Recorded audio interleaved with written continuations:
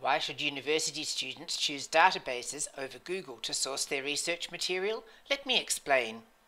Google searches millions of public web pages, but, with few exceptions, is not able to access peer-reviewed journal articles, quality ebooks, or other scholarly sources. And what scholarly sources there are have to be paid for, which can be very frustrating and costly.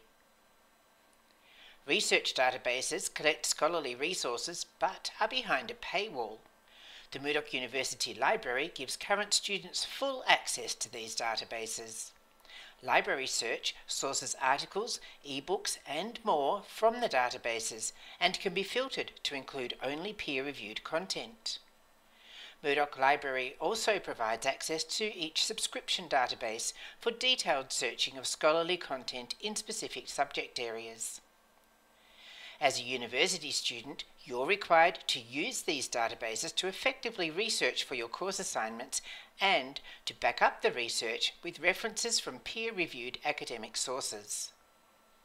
In contrast, using Google for research frequently returns results that are biased or are fact-free. For instance, popular websites such as InfoWars can promote various conspiracy theories without any requirement to back up the assertions made with factual evidence. This type of misinformation continues to proliferate and is a reason why students are directed to use peer-reviewed sources of information rather than relying on information found on web pages. That said, Google can often have an essential role in your research, providing access to government department documents or websites such as the World Health Organization, which are legitimate sources of online information and have similar rigorous review processes applied.